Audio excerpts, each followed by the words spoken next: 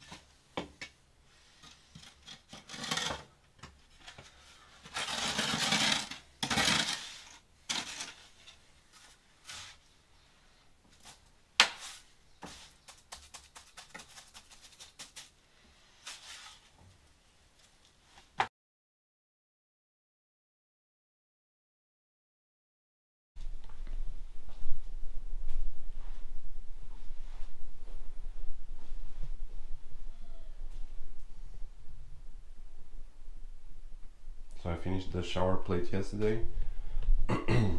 It's all made of cement and sand only, and I put a waterproof layer in this level here, like 2 centimeters down.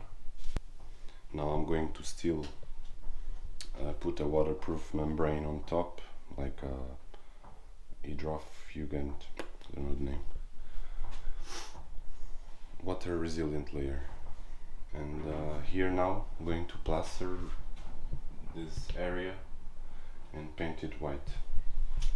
This I put it there from like kitchen cabinets, and I decided to put this because I saw in the other places I have some humidity coming from they're not contacting with the floor, the plasterboard, but still there's some humidity in some level.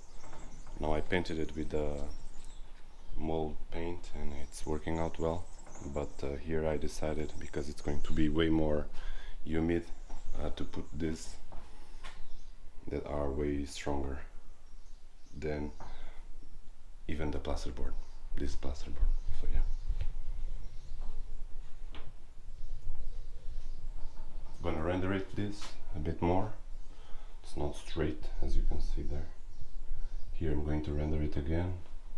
These 4 tiles are missing, but yeah, I'm happy with the plate. It's not perfectly clean there, but I think it's nice. But of course there was some problems in the process, like I wanted this to be starting here in the same level as here, or like 1 centimeter tops. But then when I bought the sewage system, this sewage system, like it's super tall, it's like 10 centimeters, so then from there to do the inclination that I needed for the plumbing system here that is connecting here, and with the inclination, with the slope of the shower plate, yeah, I arrived at this height. But it's okay, I think. I will put the glass here and that's it. Render this part. Still missing here.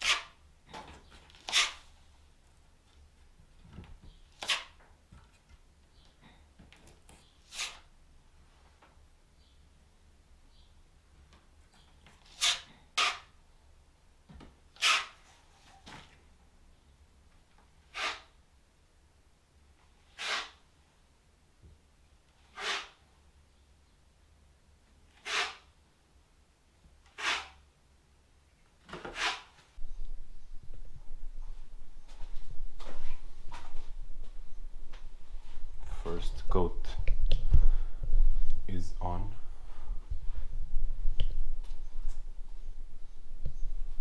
Going to wait a bit, sand it, and then apply another coat.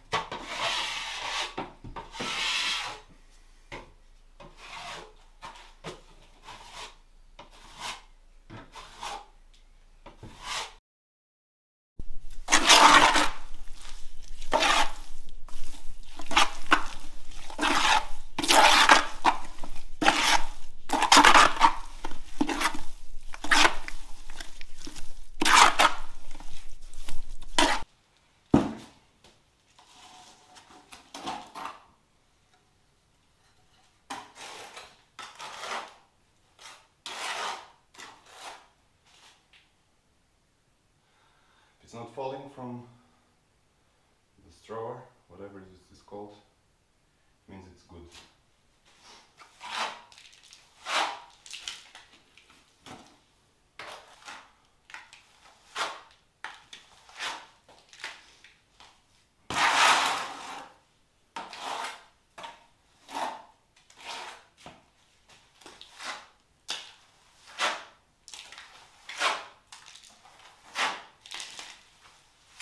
I'm rendering this wall again because I waterproofed it with that layer.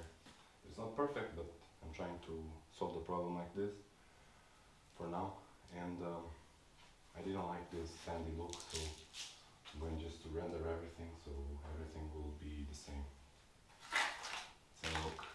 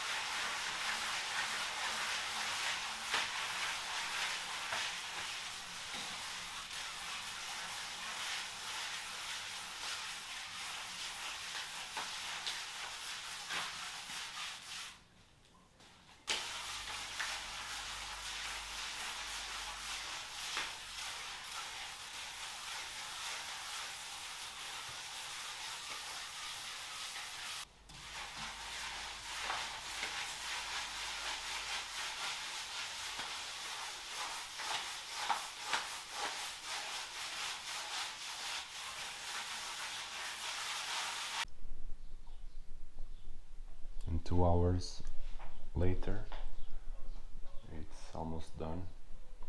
Still need to pass with the cork thing there at the bottom later because it's too wet now.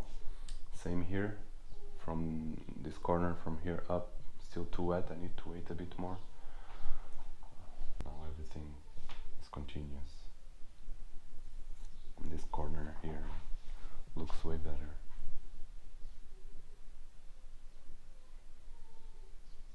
Still thinking if I should paint it or not, but because I like this color here and I would like to varnish it just as it is. But here I have like 3-4 kinds of render, and these connections, they're going to be visible, and I'm not really happy with that. And here of course I have the drywall, which is totally different material. I thought of plastering on top as well in order to make it continuous, but to do this, like to varnish it instead of painting. But I think I will paint it because I like the way that the paint there connects everything and brings the concrete out more than it does here. So I think I will paint it white, and it looks good. Like here it's almost white, and I like to see. Explaining a bit why I was in the last video waterproofing this wall and this wall over here, and then inside of this, it's because when I did this wall, part of it was here already, like this kitchen wall. It was here, existing wall till this part. Then I constructed the rest from there till here, more or less, like to the first step of the stairs, and the rest were an existing retaining wall that were part of the deposits of the winery, and they weren't waterproofed, of course.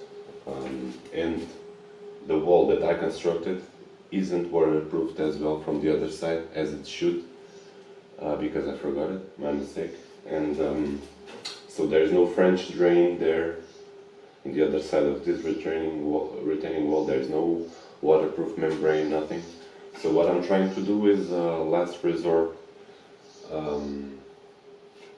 solution, trying to get the damp in that layer that I'm putting here. I know it's not the perfect solution, but it's what I'm trying to obtain now. And what I will do in the future, in a near future, is in the front of the facade, which is there, in front of the facade, I will put the French drain like as deep as I can and waterproofed it with a membrane layer, with a waterproof layer, and hopefully that will help as well for this matter. Although the front facade is like 3 meters deep, deeper than this wall over here, so I don't know if the water can still come, because all the dirt beneath here, I think the water can go up. But yeah, I will do this, and let's see if it's going to work out or not. Here, like I saw, for example, in the wall that was existing here, and in this part that I did in this place, which is rendered and with a thick render, the water is not coming as much as here in the kitchen or inside of this, where there's no render. There's just a teeny cement layer that I put it, and now the waterproof layer, and here in the kitchen the same.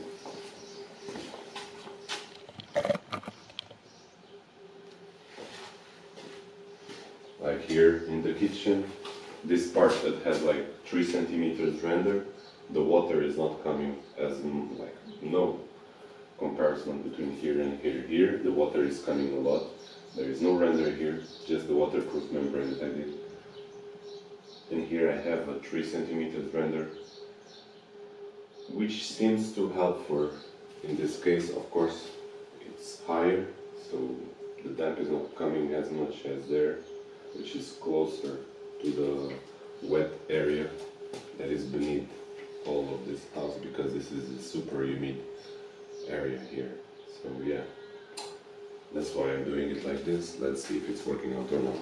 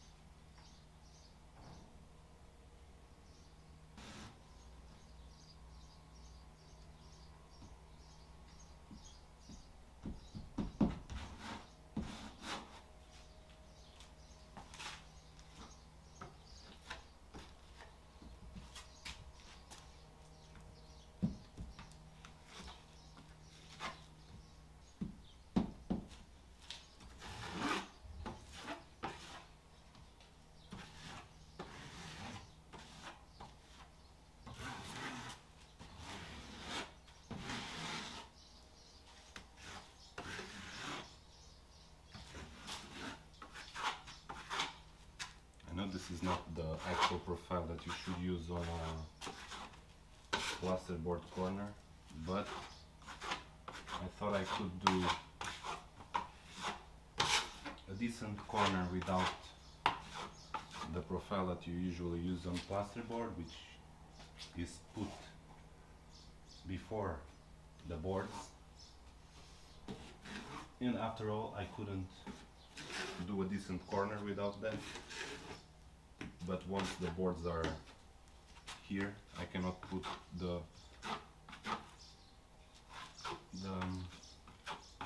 profile because the profile has to come before, and the profile itself has a aluminium corner.